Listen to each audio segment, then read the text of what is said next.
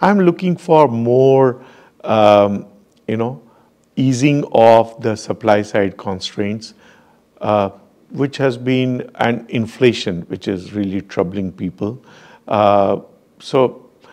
Think about, and this inflation is largely the cost as well as the wage push inflation. So the more production, the more goods in the market will bring those things, the changes that is required. RBI has already taken certain steps. Obviously, monetary policy is not what will be discussed in the budget, but subsequently, based on what the government organizes its fiscal path, RBI will have to take its certain actions to match up with that and make sure that not more money is printed and the inflation is kept in check.